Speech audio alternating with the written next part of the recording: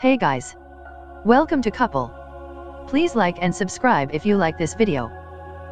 On Thursday, MSNBC's Ari Melber sat down with comedian Sinbad. The comedian, who had a short stint on President Donald Trump's NBC show The Apprentice, was invited on to talk about changes he has seen in the businessman since he became president. There are two different sides of Donald Trump. There is Trump of the 90s, that did all the fights in the Trump casinos. He was hanging out with all the hip-hop cats, Sinbad said. That is a stark contrast to the President Trump we know now. Sinbad said people are experiencing post-dementia Trump.